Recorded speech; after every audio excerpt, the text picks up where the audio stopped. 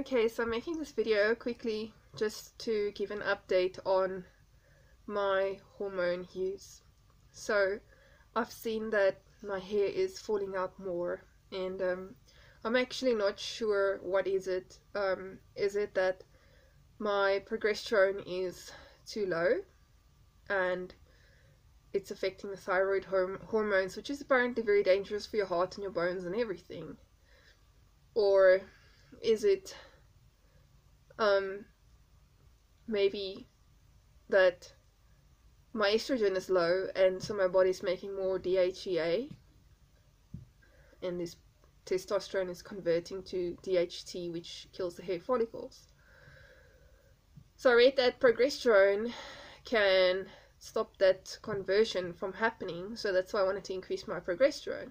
So I almost got a Depo-Provera shot today, and then I read that Depo-Provera, one of the side effects is hair loss, just like with Premarin cream. One of the side effects is hair loss.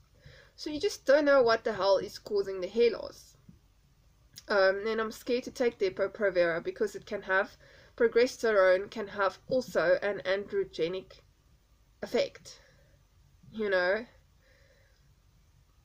and it can cause scalp hair thinning. That's one of the dangers. The other thing is it can cause calcium loss in the bones, long-term use, and it can reduce bone density. So I'm so confused what to do.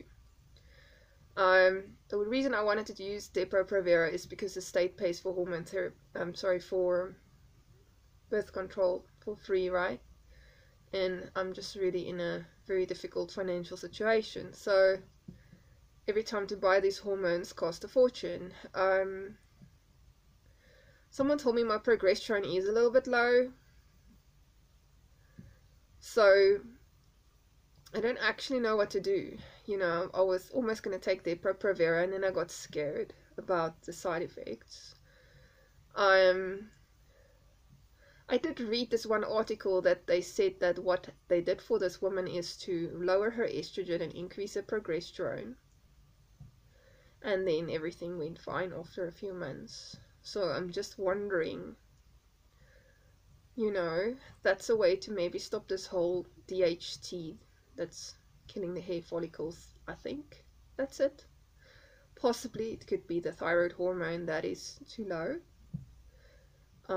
because of low progesterone, or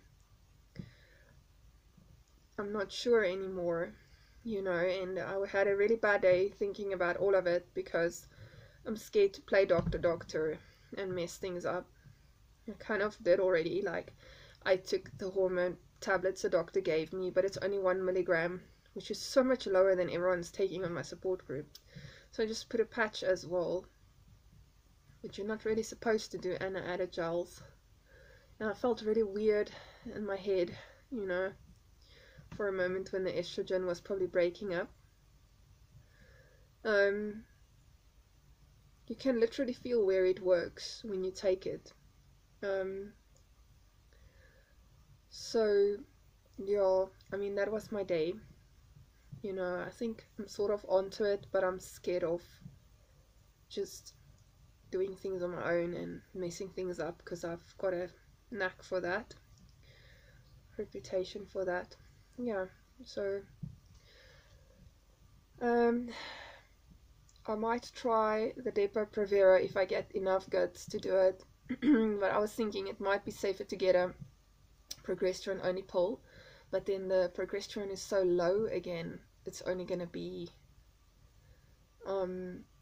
you know, the progesterone only pill is called the mini pill, and it only has 10 micrograms, which is so low. I don't know, is it even worth it to take that? In my support group I did see some women use